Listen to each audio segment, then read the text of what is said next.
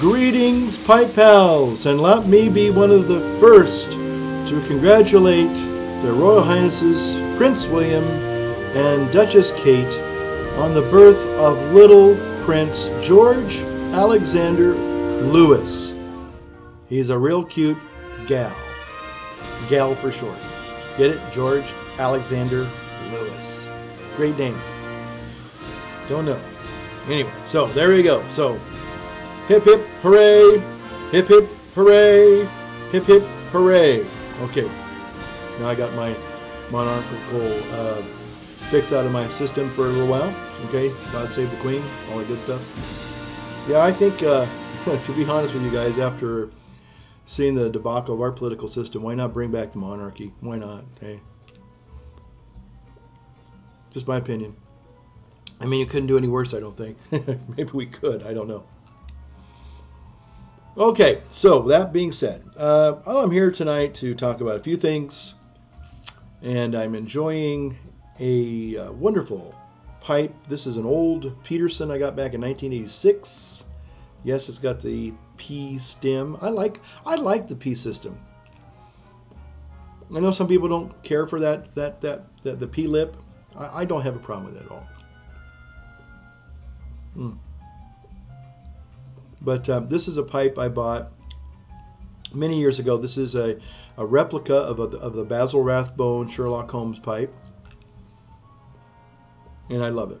I'm smoking some Boswell's Northwoods, not to be confused with McClelland's Virginia Woods. They're both English blends. They're similar, but they're not identical. Got a message from a J. Barba. J. Barba, and I believe he's in Chile, and I think that's where he's from, and he was asking me what kind of Boswell blends would I recommend. Well, let me tell you there, Jay. Northwoods is wonderful if you like English blends, but also if you're interested in Cavendish type blends or aromatic blends. You can't go wrong with Majestic is nice. Berry Cobbler, excellent. The famous Christmas cookie, delish. Now, this one here, Cherry Smash. Many people love Cherry Smash. It's okay. I'm not a huge fan, but it's good. It's good. But I'm here to say that life is too short to smoke tobacco that bites, okay? And one of the things about Boswell blends is they're pretty much universal in the fact that they really don't give you a tongue bite. And so I can't recommend them enough. So I've always enjoyed my Boswell blends, and I think I have a few more. They also make a few more English blends as well. But those are the blends that I've tried. And Jay, if you're watching, I hope that helps you out there. And I do believe that they will ship to all parts of the four corners of the earth. So there you go. Yeah, I've always loved this pipe. I have a lot of sentimental attachments to this whole thing, and it's a good smoker. Well, I'm here tonight just to kind of vent my spleen a little bit. Not so much really vent my spleen, but just kind of talk about some things that are of import or interest to me, I should say. I haven't decided what I'm going to title this video. You know, Whole Foods Tobacconist. Maybe that's what I'll call this one. The Whole Foods Tobacco, or Whole Foods Tobacconist, or something like that. As many of you know, I've still been working on getting rid of my excess adiposity. And one of the things that I decided to do in the last couple months is try different diets. Now, when I mean try different diets,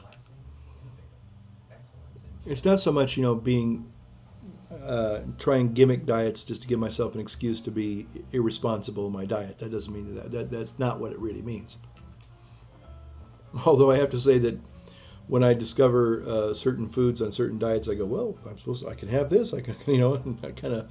There's been a couple of times where I know I've overeaten a couple of times, so I don't want to give you the idea that I've been following these dietary regimes perfectly. I haven't, but I'd say 85% to 90%.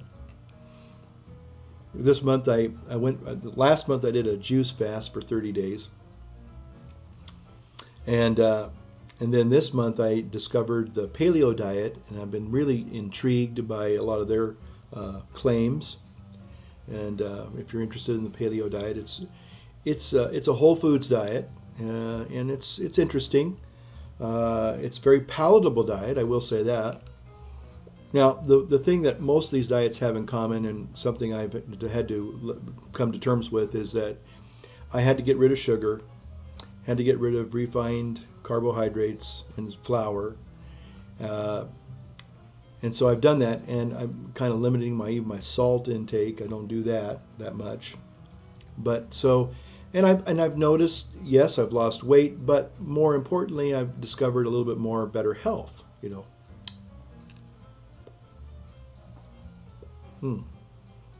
And so, but as of late, a couple of weeks ago, I found a video, first it was a documentary, and then I found some actual lectures on YouTube of a doctor named Caldwell Esselstyn.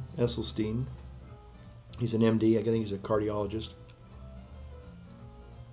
Anyway, he has a book called Prevent and Reverse Coronary Heart Disease, or Heart Disease, or something like that. Now, that's a very, very strong claim, and it's very intriguing. And again, he advocates a whole plant diet. So not only is there no sugar and no refined flour and salt, but also no dairy, and of course, big one, no meat products, no chicken, no beef, no nothing, no fish even. And if that wasn't strict enough, no oils. Say goodbye to your olive oil. But he claims, and he has some research to back it up. He says that if you have been eating the standard traditional American diet, then you probably have, believe it or not, no matter how old you are, how young you are, you have some form of coronary artery disease, maybe in its early stages, but you probably have some already beginning.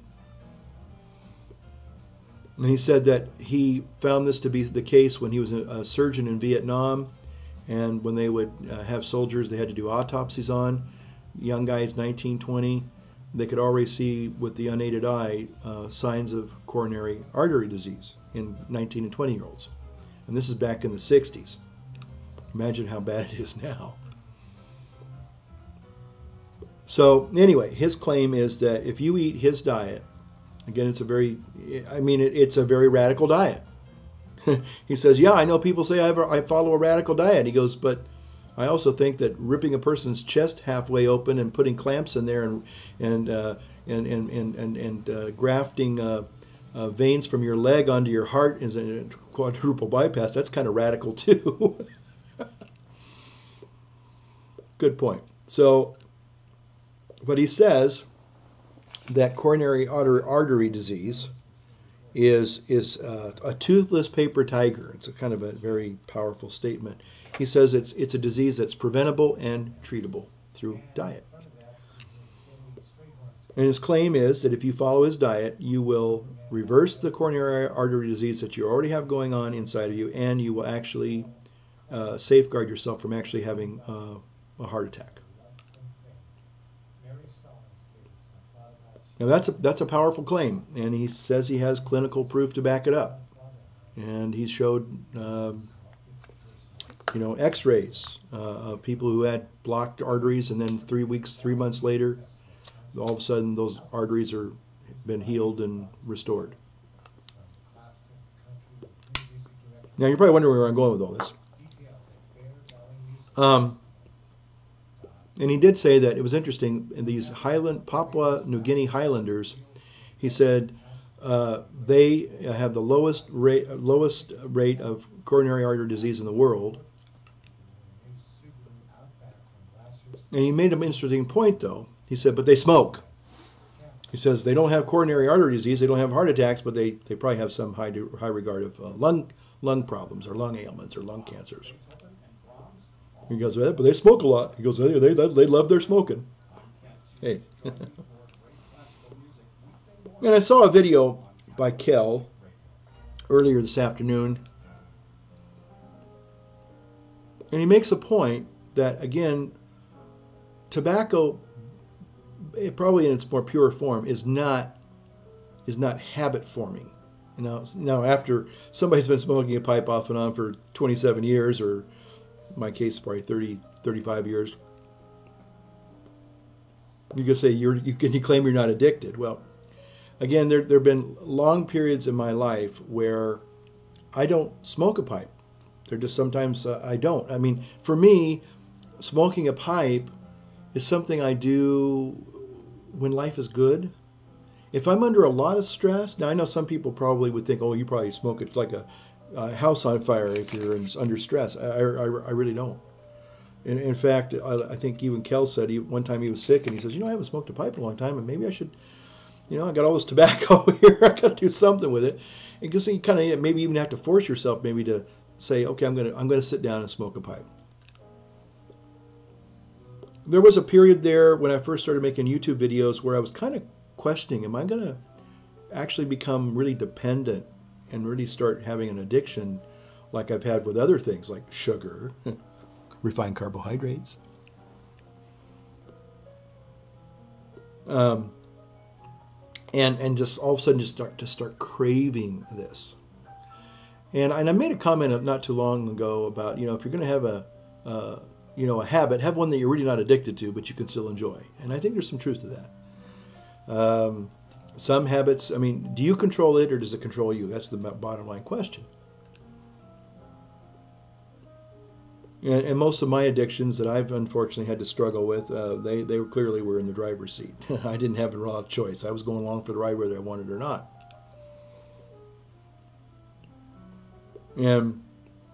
But pipe smoking has never been that way for me. Literally, if I put the pipe down tomorrow and I don't pick it up for another year, and that happens.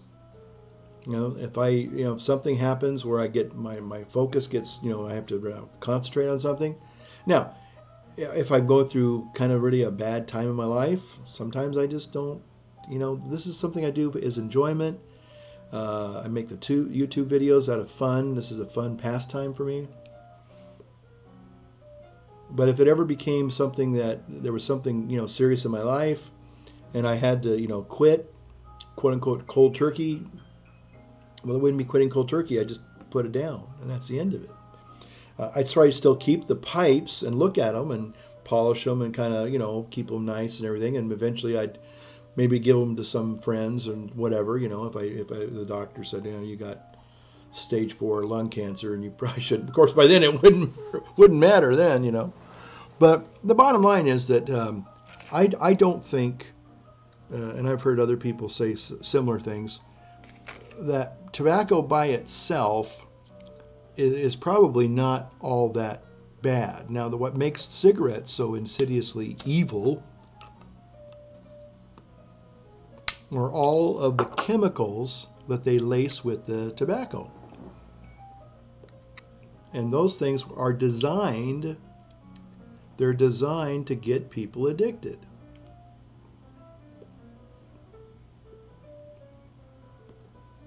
And that's where it gets back to this whole thing about eating a good diet.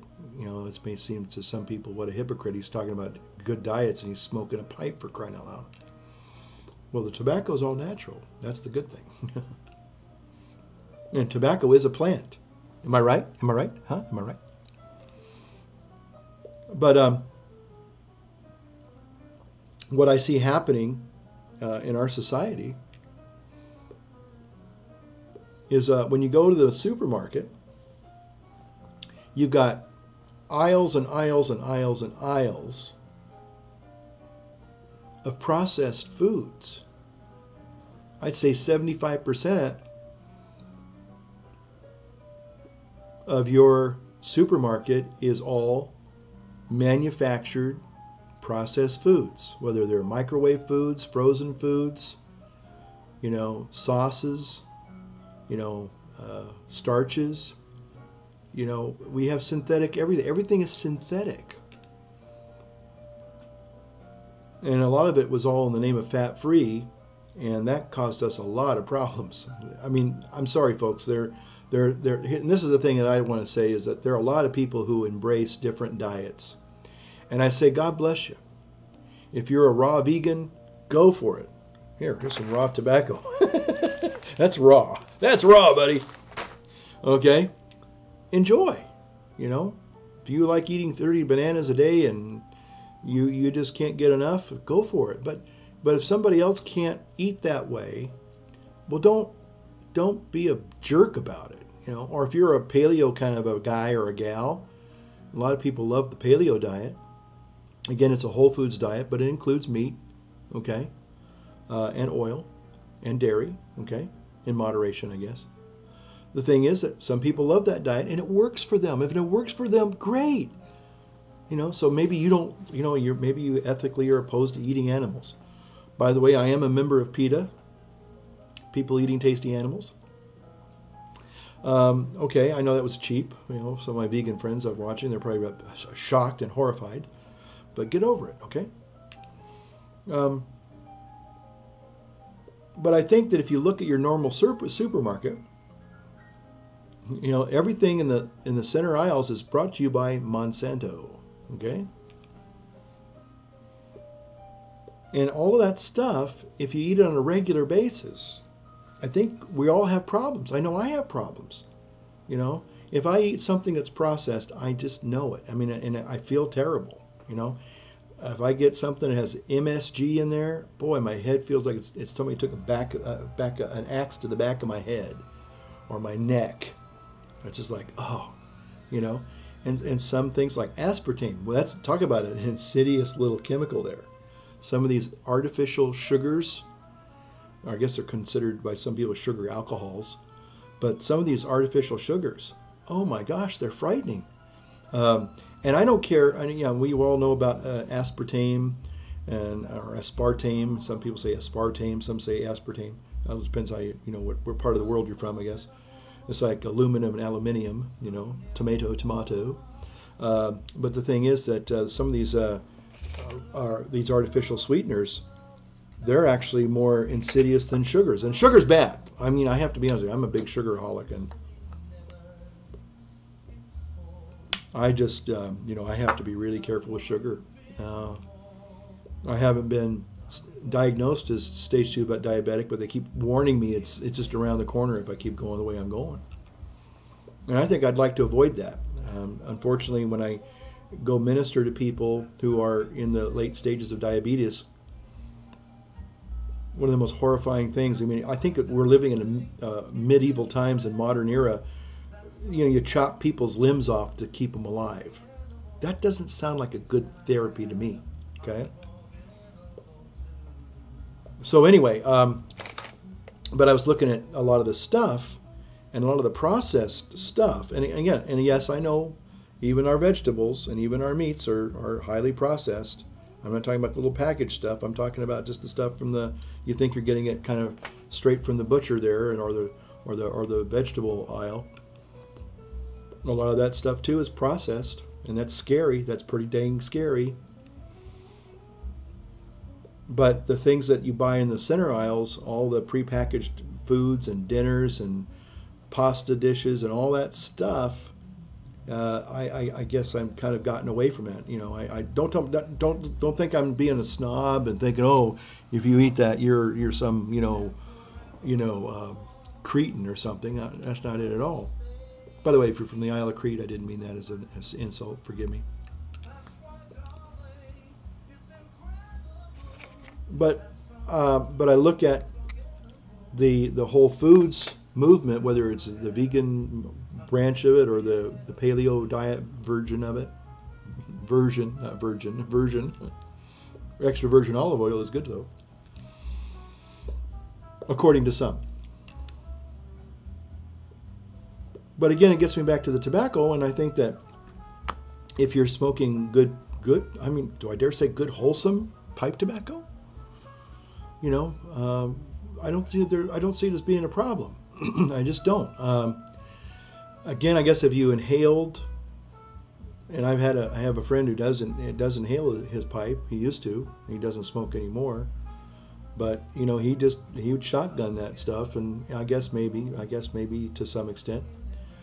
But I've never had a real problem with you know like needing it. Like I wake up in the morning and the first thing I'm doing is lighting up a pipe. I mean, I think this is the second pipe I've had this afternoon. Second pipe after maybe 4 or 5 days. I think the last time I smoked was just a couple of days ago, but I think I was making a video. But anyway, it's not something that I have to have. It's not something that drives me or possesses me. Maybe that's a better way of looking at it.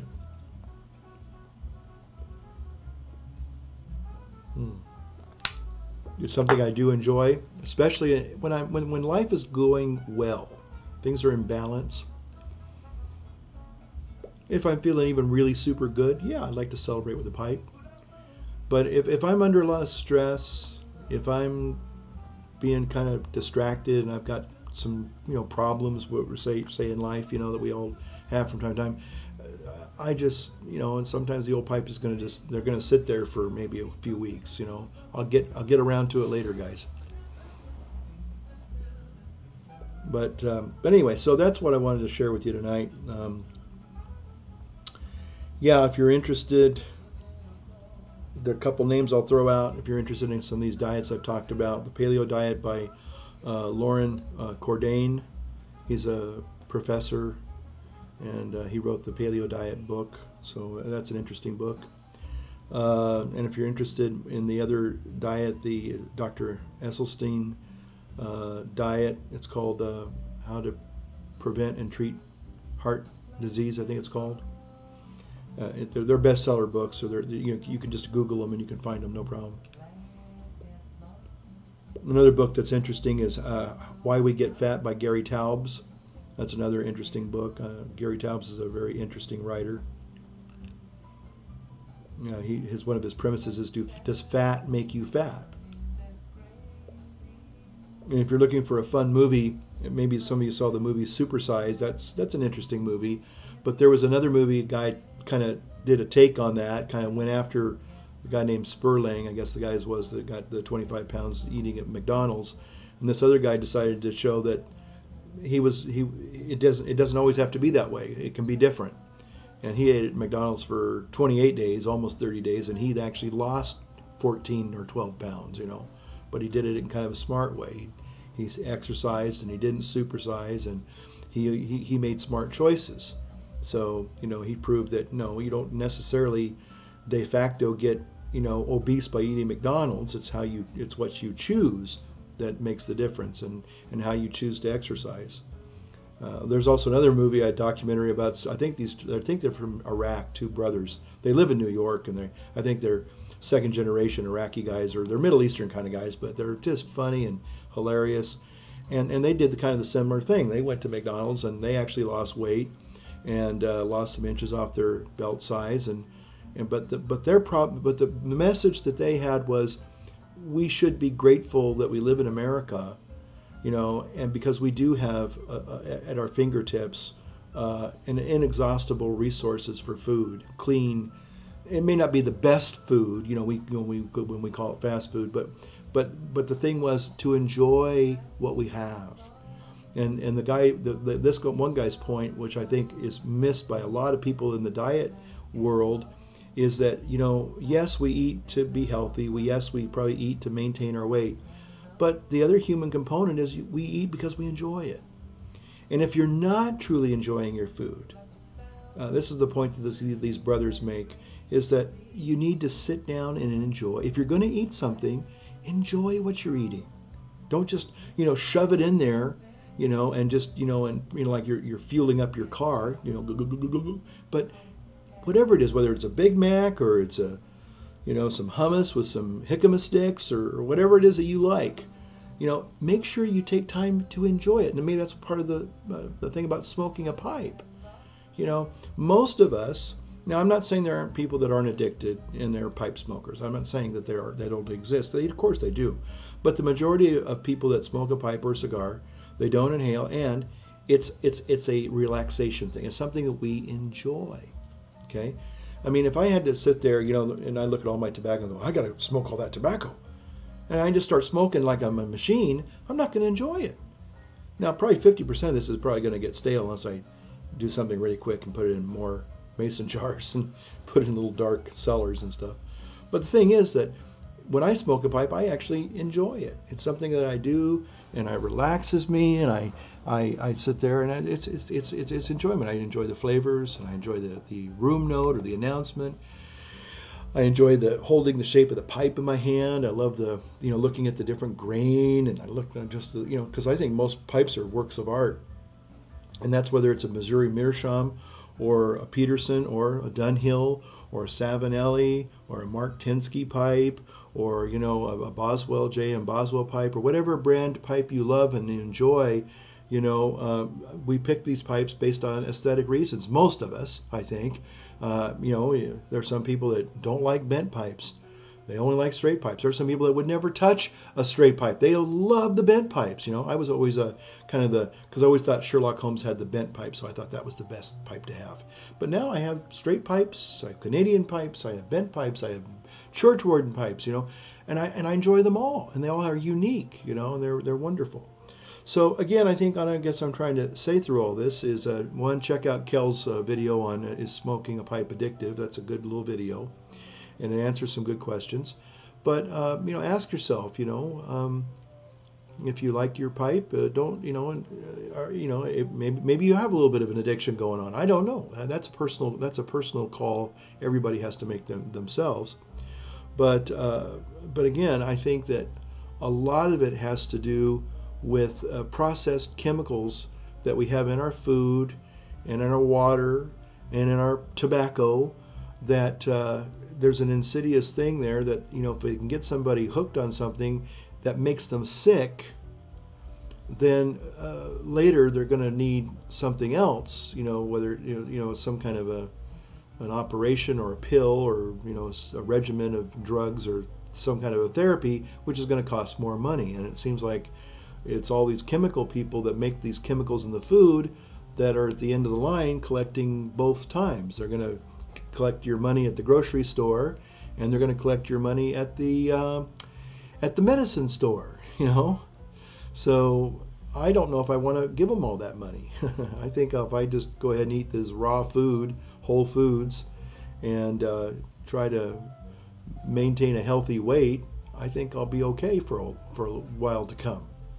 And with those years that I have ahead of me, guess what? I can enjoy a nice pipe, talking to you about good pipe tobacco and a nice life. All right, so there you go. That's my little thought on it. Dieting, I guess, and diets and natural whole food tobacco. Have a nice evening. Light up your pipe, light up your world.